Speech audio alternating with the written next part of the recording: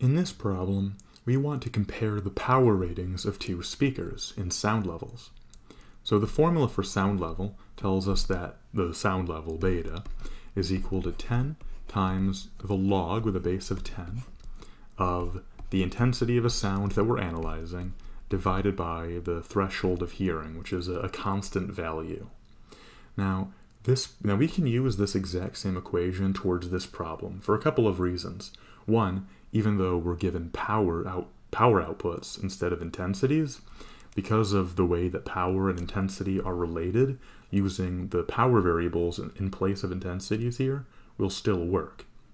The other thing to know about this formula is that even though there's a constant in the denominator, it's only there because it's meant as a reference that other intensities can be compared to.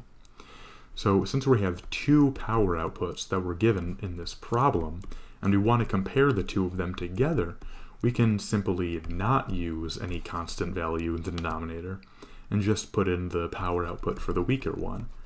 So if we put the weaker speaker, 75 watts, in the denominator, and then in the numerator put 120 watts, then the answer that we get will tell us how much more powerful this top one is than the bottom one. So let's do that.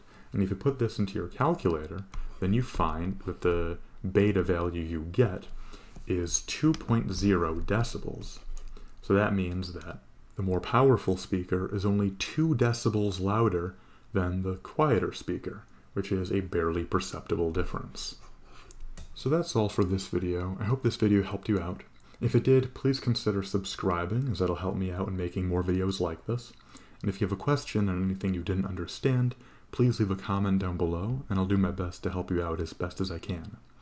If you have a request for a future video, or you would just like to hang out, I have a Discord server and my Twitch page linked in the description below. But that's all for now, and I hope you all have a lovely night. Bye-bye.